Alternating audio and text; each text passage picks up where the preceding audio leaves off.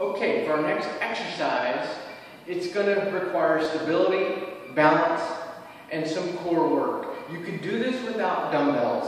That will be fine. We're going to be utilizing this exercise ball and some dumbbells. So I've grabbed some 15-pound dumbbells, but you could use much lighter if you need to. So what we're going to do is we're going to rest our knees onto this ball. We're going to push forward with the knees, bring our knees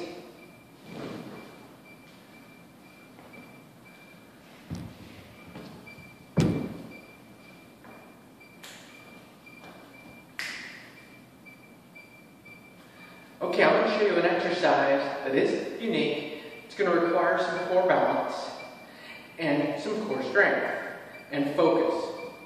Now, I've got some 15-pound dumbbells. You're welcome to use lighter dumbbells or no dumbbells at all, just so you can kind of get used to the movement as we're going to be resting on this exercise ball on our knees. So, I'm grabbing the weight. So, knees are to the ball. You move forward with your knees. Keep your torso above this ball. Now, you can sit a little higher. Sitting a little lower may be easier for you. Okay, as you contract your abdominal muscles, keep your elbows in close to your ribs. We're going to start with a curl. Keep your shoulders back and down. Okay, abs are tight. We exhale, we lift the weight up. Inhale, we lower it down. Okay, again, we lift. There's 2. Go for 10. Here's 3. Keep your eyes focused to something as you breathe. 4. 5. 6. 7. 8. 9. One more. Here's 10. Great. Okay, so now that's one exercise. You can transition to another called we're working dumbbell flies. So we go 1, pinkies up toward the ceiling, elbows up. Good. Exhale, we lift. There's 2, 3, 4, 5, 6, 7, 8. You're almost there. We have 2 more. 9. Keeping good form throughout your repetitions. Here's 10.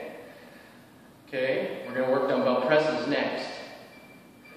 Okay, hips can be a little lower. Reach up. There's 1, 2, 3. Exhale, lift.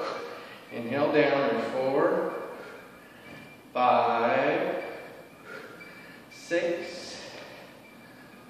7, got 3 more. Here's 8, 9. One more, you can do it. 10. Rest, bring it down, feet back, and set the weight down. Relax. You stretch your chest out, hands behind you, lift your arms.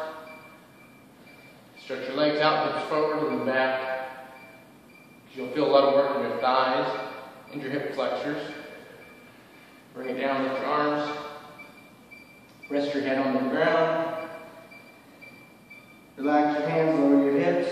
Palms up next to your feet. Let your shoulders move in toward the ground as you're at child's pose.